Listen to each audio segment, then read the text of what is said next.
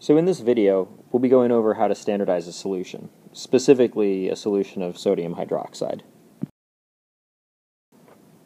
When a solution is made, there are often mitigating factors that may alter the expected concentration for that solution. For example, sodium hydroxide is hygroscopic, and therefore a mass sample that will be used in a solution may be mostly base, but it may also be partly water. This causes a misleading amount of sodium hydroxide, though usually the concentration of the solution isn't off by that much.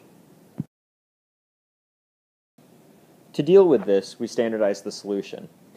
This means that we determine the concentration of the base more accurately by performing a careful titration of the sodium hydroxide into a known quantity of acid.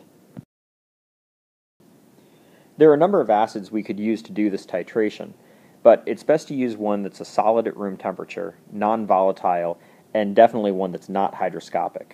Potassium hydrogen phthalate, or KHP, is a great choice as it meets all these requirements. Plus it's a monoprotic acid, so when it reacts with sodium hydroxide, it'll be a 1-to-1 ratio.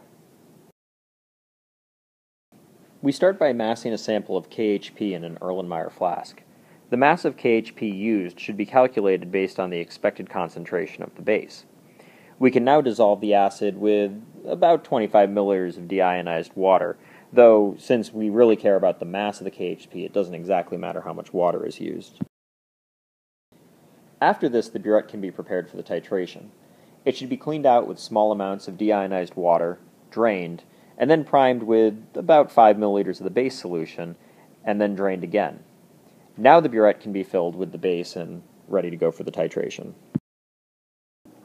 Now the titration is just about ready to go, except that we need an indicator to tell us when the reaction is finished. For titrating the weak acid KHP with sodium hydroxide, phenolphthalein works well, so we want to add about 2 or 3 drops to the KHP solution in the flask.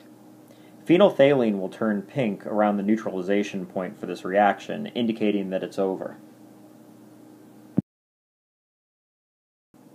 Now that our titration has been set up, the sodium hydroxide can be added dropwise to the acid, while stirring the flask the entire time, until a faint pink color persists.